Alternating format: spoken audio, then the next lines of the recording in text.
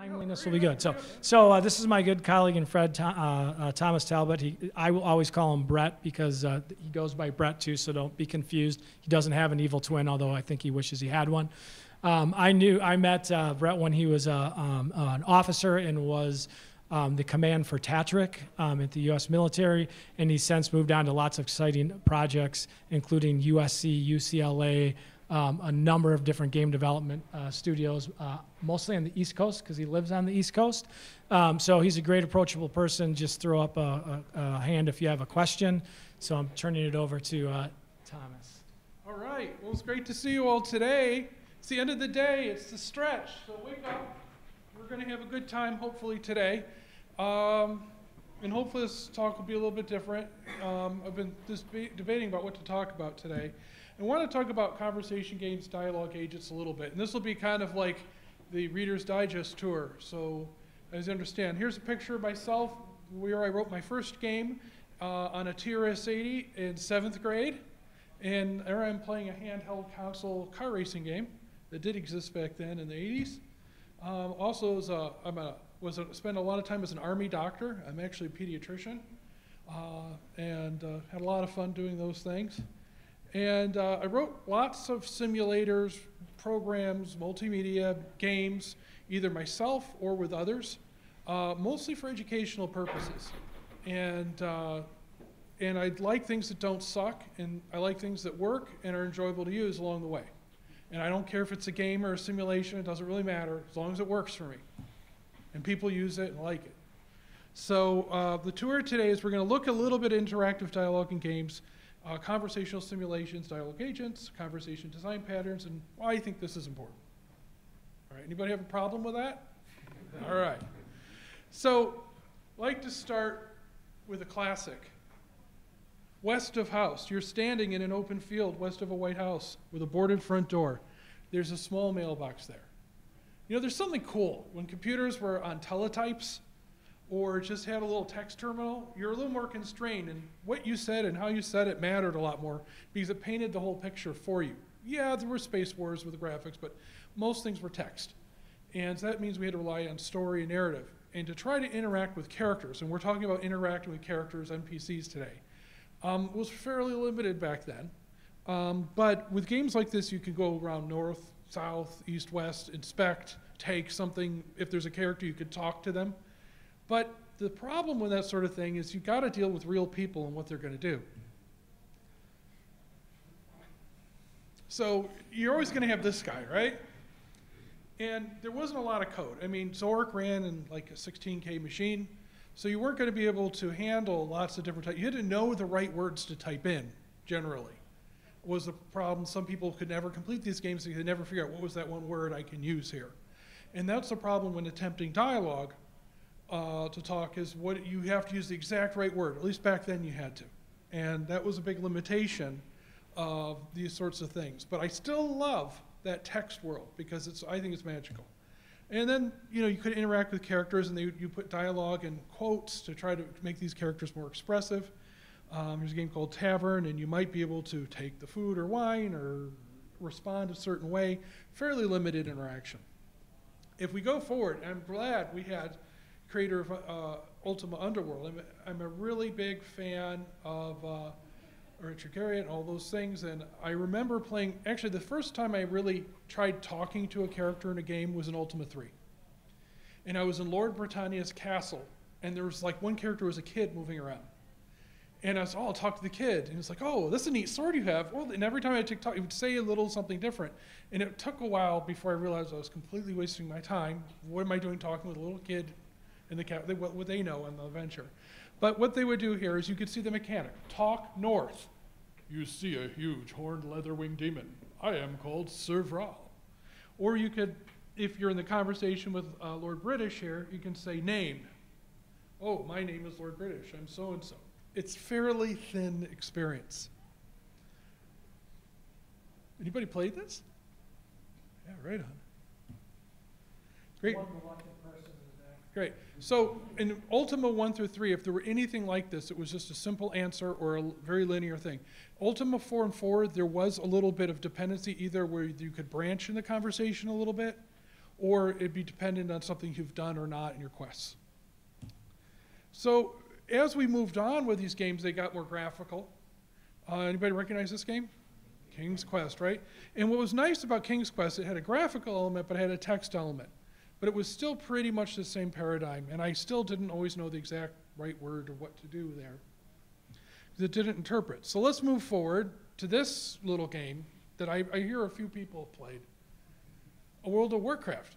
Now, it still has the text thing there. You can message other people in the MMO and do things, but we've gone farther and farther. The more we've shown, the less we tell through words in general. And I liked World of Warcraft. I played it, except I have a life, and it was a time sink, and I stopped playing it. But I think my problem with the interaction with the NPCs is either they're something you kill, or they're these like explanation point dudes. Now, I give credit to the writers that they have nice little text in the box, so I gotta go get my quest. And I always kind of wondered, wouldn't it be good if you meet that character in a bar and the conversation unfolds that you might get a quest that would be cool that no one else got? Or something like, it doesn't work that way. You got this big explanation point. And how can we have these cool graphics, these amazing network technologies, you can even 3D print your character, all these things, and we still have this dumb explanation point? I think that's a limitation, and I don't know why that's always acceptable. Maybe it's fine, but I'm not sure I like it. I think it's very limited. You know, maybe Sputter Valve should, you know, he does have a little bit of a personality based on what's written here as text, but I don't think that's much more than the game Tavern that I showed earlier with the blue screen. We've seen a trend that we mentioned in the earlier panel, a narrative, that you had games like Grand Theft Auto that were purely action games. And then they would develop, as things went on, they would develop storylines, and they would kind of blend a narrative of kind of recorded content as you play the game to experience this, but you're still basically going up and beating up people and stealing cars and doing that sort of thing. It doesn't really alter, it was pretty not that deep to the gameplay, although I know that Rockstar was trying to get into that a little bit. And you've seen some of those elements in some other games, like here's a favorite of mine, StarCraft.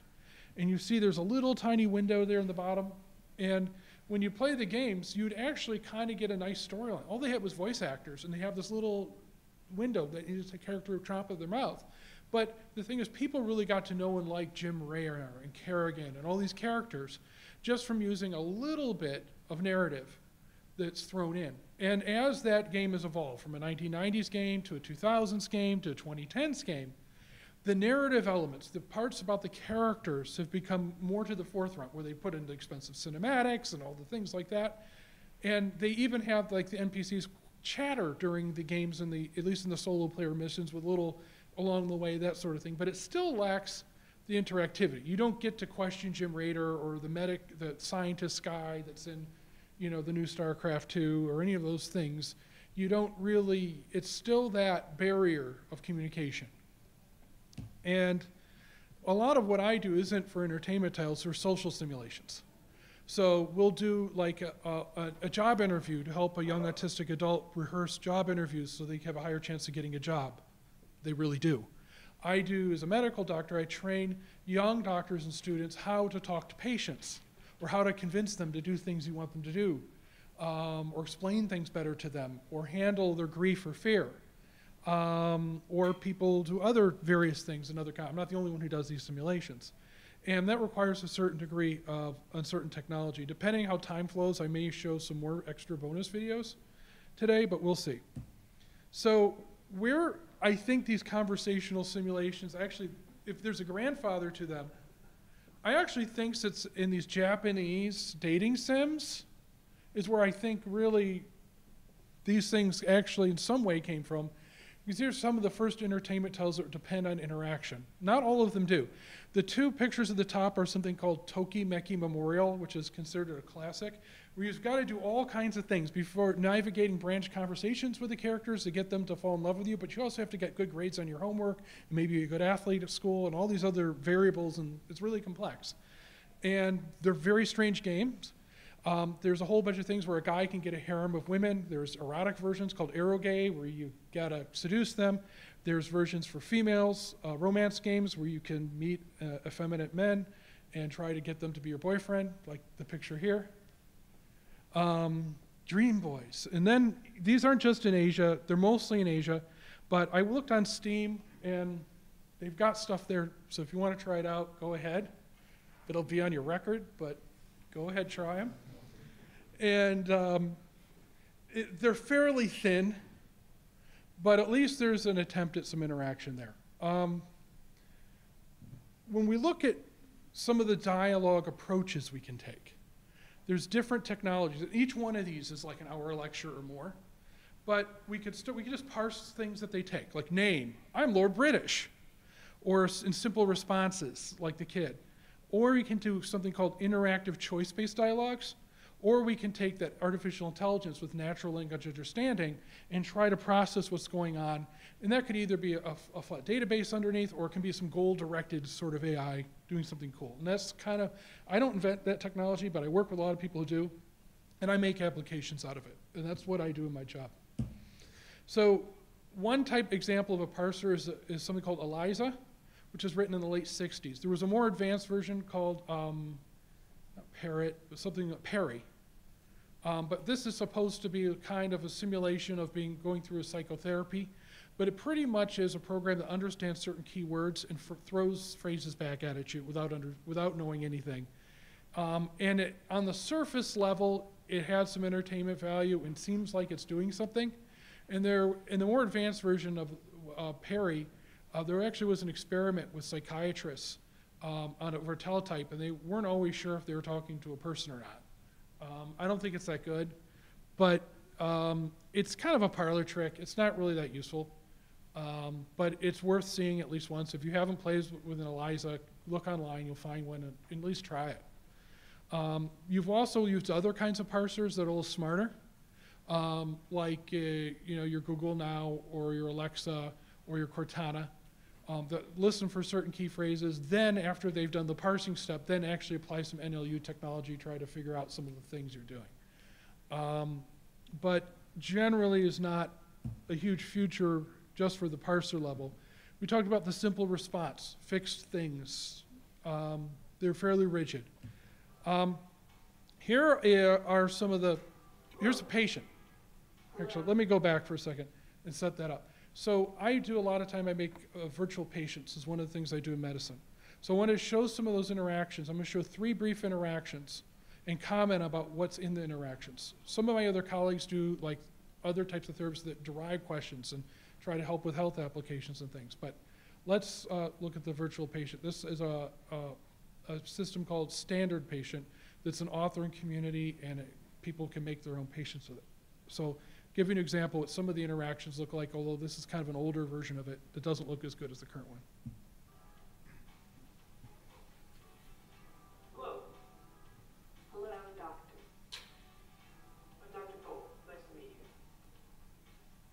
Nice to meet you, too. What brings you in today? My ear really hurts. That's why I'm here. Tell me more. Well, it started about 3 days ago and was just irritating. At first I thought it would pass on its own, but the ear pain just kept increasing. That's when I started taking Martrin. It's getting hard to sleep now because the left side of my face is starting to hurt too from it. The medicine I took isn't working anymore. I'm sorry to hear that. Thanks, doctor. I appreciate that. Have you tried cutting down on your drinking? I tried to stop drinking in the morning. Now, I wanted my first drink before 11. Do you have blackouts when you drink? Yes, I can never remember the night before. Okay, so in that example, there are certain constraints. It's all questions about medicine. All the patients can answer the same variety of questions. The system's not picky exactly how you ask it. You can ask different ways, and you can misspell, you can type, or you can talk. But it's generally you're talking, it's answering, although sometimes the patients will ask you something back. But that interplay is fairly limited. But we are able to successfully use that to evaluate medical interviewing skills and improve them, providing specific feedback. through repetitive practice, and it works really well. We've studied it. And this would be an example of using a natural language understanding AI system, and this is what we call an NLRA, or a natural language random access interaction. And I'll talk a little bit about what makes those successful or unsuccessful in a minute. Now, I'd like to show another way to interact with a virtual human, and I'll give a similar example of like a parent of a patient that has some concerns.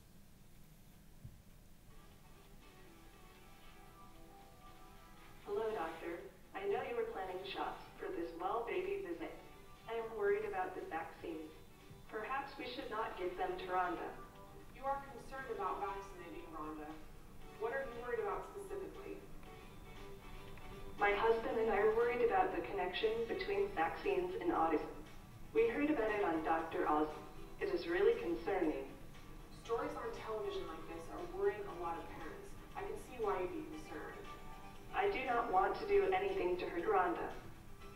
As a medical doctor, I have spent quite a bit of time looking at this issue. I see. Okay, so you notice this interaction was a little bit different. Here, choices were presented each time it was your turn to talk. Everybody wants to, I want the thing where I can talk to the character and make it do the thing. The problem with that is the person has to know what to say. And most of the time, people are like, you know, they don't always know what to say and can't get started unless they're a specialist. Like the medical doctors are trained to do medical interviews. So we know all the kinds of things they'll say. And so if they say what they're trained to do, it's not a problem. If you're doing an informal greeting, getting to know a person, that's pretty predictable. But if you put this out in front of some people and say, oh yeah, we have this great NPC and he can be your buddy and all that, what do you say? Often people don't. And what we find that for these educational or interaction experiences, we want to be able to do things. We want certainty in knowing what they chose to do. So by giving choices, I've taken all the risk of understanding what their intention was. And that gives me a fulcrum of assessment. I know what they chose. And so I can make these conversations. And so what I want to move to is I want to move from this conversation here you just saw to show what these look like in the authoring tool, to give you an idea of some of the design patterns and some of the things you can do in these to make them work. So this is an example of just visually of the tool we use, and it shows the vaccine patient there. So you end up with a couple questions, and it's starting to judge you from that, and then the conversation branches out. So there's choices there, but you end up with kind of a red, yellow, or red outcome. You know, does she get the vaccine for the baby? Does she say, I'll think about it, maybe come back, or does she say adamantly no? So for the purpose of this is to talk to train physicians to say, well, how can you reach an understanding with a parent about why it's important to vaccinate, for example. Now, this is a linear conversation. This would be the kid in Lord British's castle, right? And he'll say, and here's this, he says, gee, are you an adventurer? Gee, isn't that a cool sword you have? Can I touch your cool sword? You know, that sort of thing. And it could either go recursively, or every time you talk, you just get a different phrase. It's just linear. It doesn't really do much. Those can be useful, but they're fairly simple. Now, if we want to complicate it up a little bit, we can make the conversation branch and give choices, like you saw there. So here, someone says, I'm sure Emperor Mengsk has been hard on your planet too. And the choice here, which is the red one, says, we want to overthrow him. Do you know Constable Jim Raynor? And then you end up getting arrested. Okay, fairly simple. Now this is as simple as a conversation this branching can be. What would happen in the real world is you add more and more of these branches to make the conversation more interesting. The problem with that is, if you're giving 3 choices or 4 choices or 2 choices, that's the exponent of complexity. All of a sudden, you've got hundreds of nodes in your conversations, potentially. So you have to find a way to bring them back into a single point or just a couple lines of conversation. Otherwise, you end up with these super complex things with hundreds of possibilities. So that's the danger with these. But that's the basic principle of branching.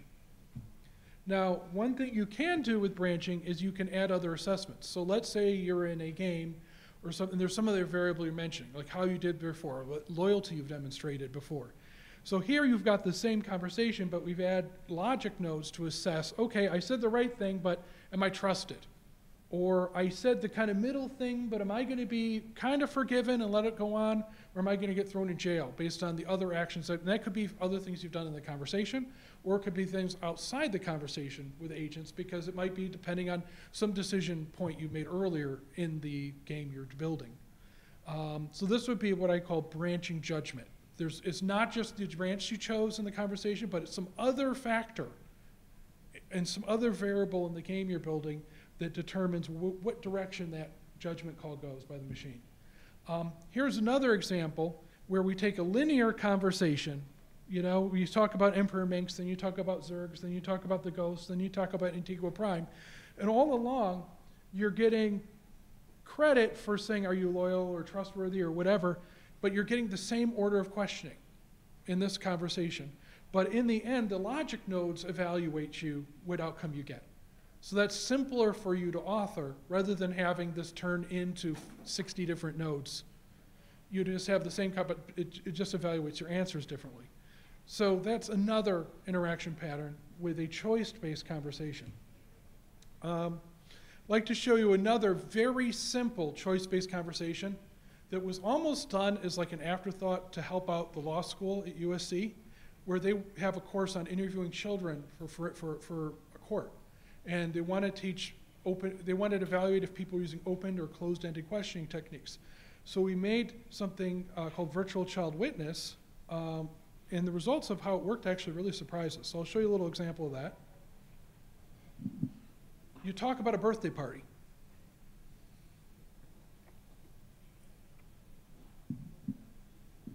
So you're always presented with 4 choices.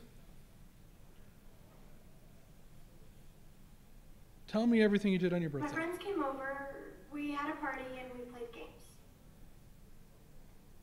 And topics unlock.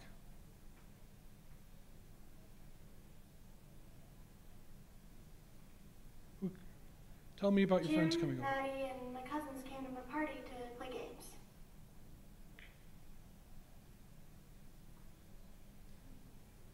So the general idea is that if you ask more open-ended questions, he'll give longer answers, and you'll unlock more topics to talk about and have a longer conversation. You get more disclosure. And this was meant to be a test in a course, a seminar on interviewing children.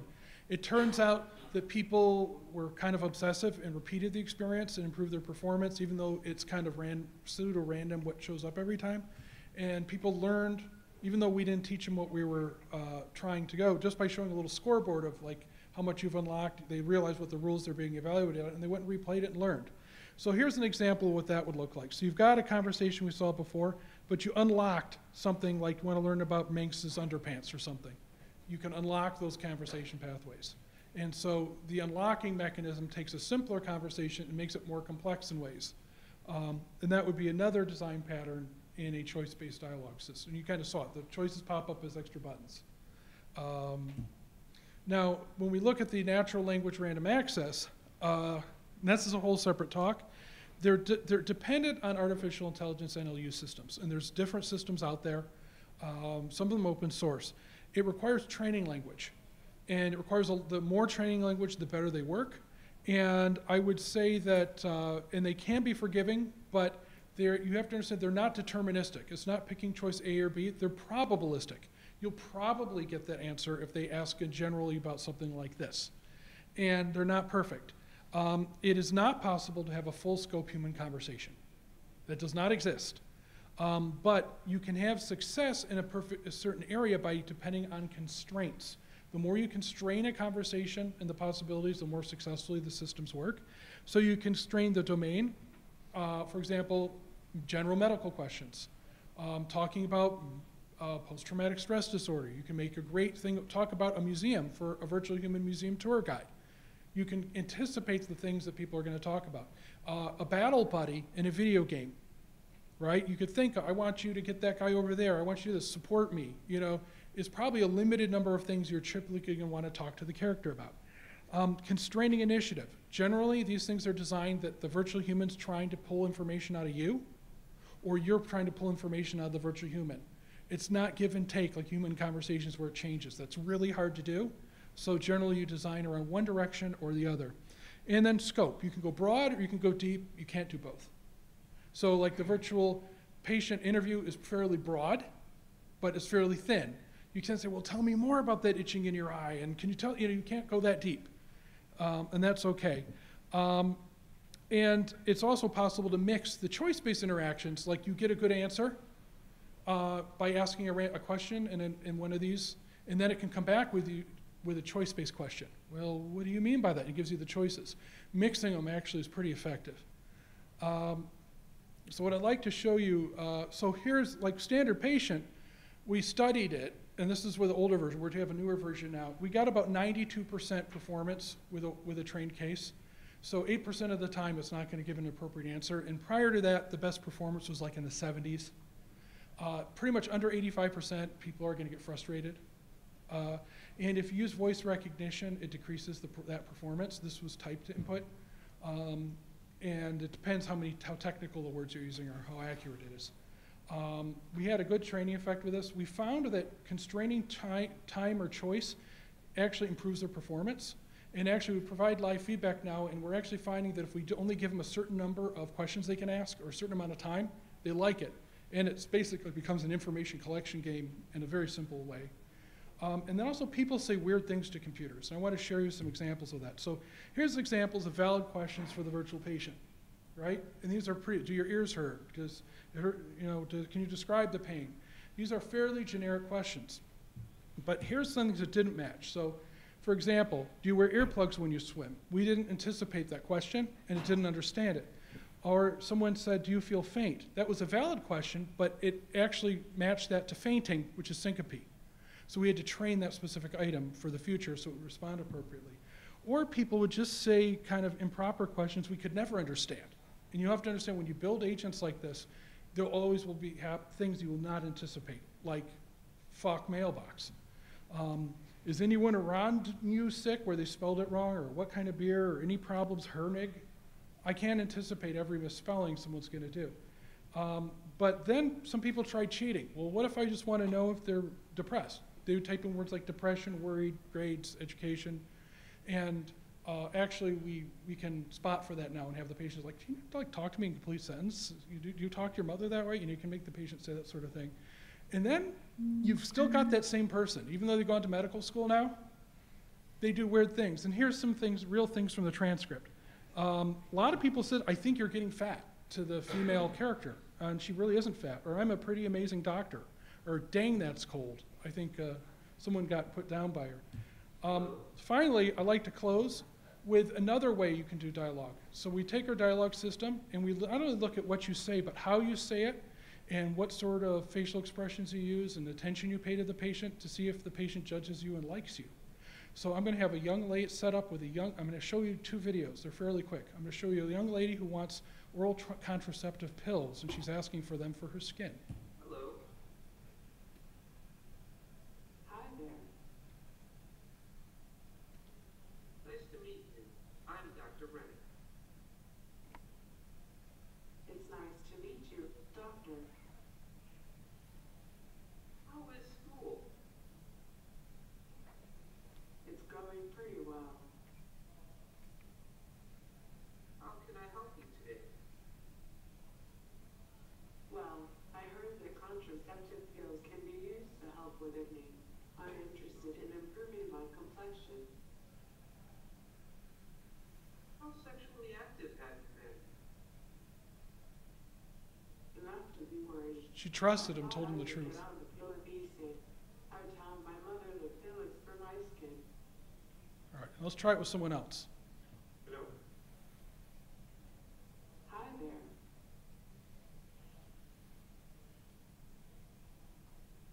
Why are you here?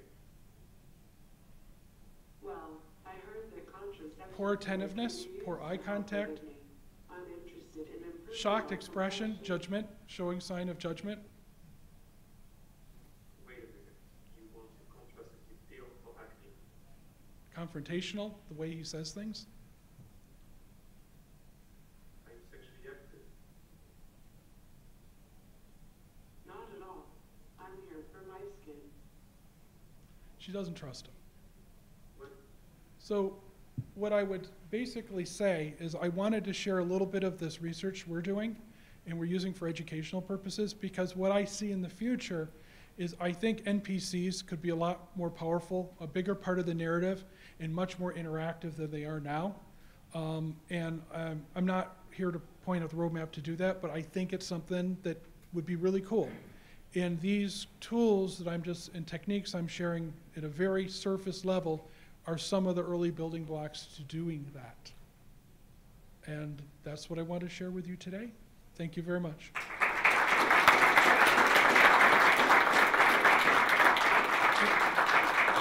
And we've got our other talk coming up, but any quick question? Yes, sir.